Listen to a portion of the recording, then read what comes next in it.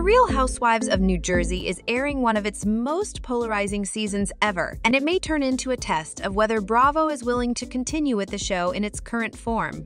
Teresa Giudice, the only original cast member still on the long-running series, has many enemies, including Margaret Josephs, Rachel Fuda, and sister-in-law Melissa Gorga. As a result, she's been sidelined throughout the first 3 episodes of Season 14 because cast members are icing her out of their events. While the show hasn't been stellar for a few seasons, viewers are starting to bail on the once-hot reality series.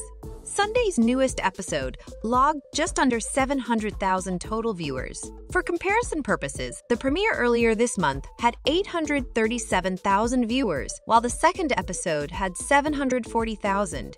The numbers are usually the best measure of how fans view a show's state, and the steady decline indicates that changes need to be made to sustain interest. One fan claimed that the cast members trying to, quote, ice out Teresa are to blame for the numbers. Many of the stars do talk about Teresa in every scene, but refuse to share the screen with her, making the show feel somewhat disjointed. Another fan believed it was due to the show's increased focus on the Fuda family. The first few episodes focused on Rachel and John Fuda's reaction to Teresa bringing up their past while the cameras filmed it. They thought she was discrediting him.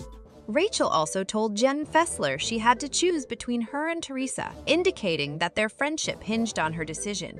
Another fan pointed out that the show needed to get rid of Melissa and Margaret because the drama had run its course. Despite fan criticism and the continued ratings erosion, more people may now be watching the show on Peacock.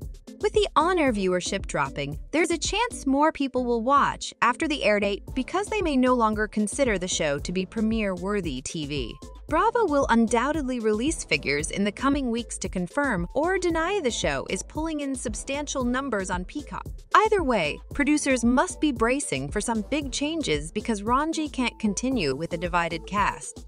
Jen Fessler has the potential to be a focal cast member because she tries to get along with everyone and tries not to pick sides. Beyond that, many cast members will probably be let go as the show is poised to revamp for Season 15. Do you think bringing back Teresa front and center would be a good thing for the show? Let us know in the comments. And don't forget to like and subscribe for more updates on the Real Housewives franchise and even more reality TV news.